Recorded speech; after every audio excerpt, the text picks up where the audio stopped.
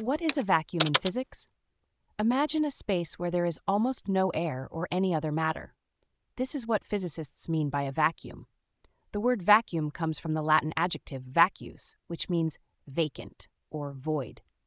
In physics, a vacuum is essentially a region of space that is devoid of matter. However, achieving a perfect vacuum, where there is absolutely no matter, is impossible in practice. Instead, what we often deal with is a partial or imperfect vacuum. A partial vacuum is an area where the pressure is much lower than atmospheric pressure.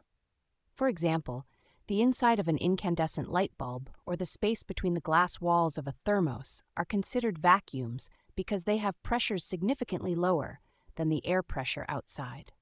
In laboratory settings, scientists use vacuum chambers to create environments with very low pressures. These chambers are sealed containers from which air and other gases are removed using vacuum pumps, creating a low-pressure environment that is essential for certain experiments and processes like vacuum coating or vacuum drying.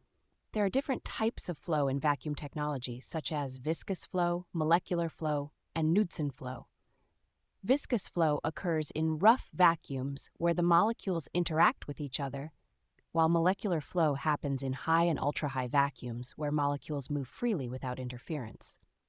Knudsen flow is the transitional range between these two types.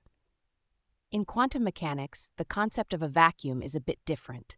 Here, a vacuum is the state with the lowest possible energy, known as the ground state.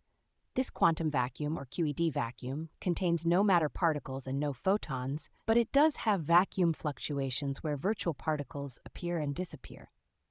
So, in essence, a vacuum in physics is a space with very low pressure and minimal matter, which is crucial for various scientific experiments and technological applications.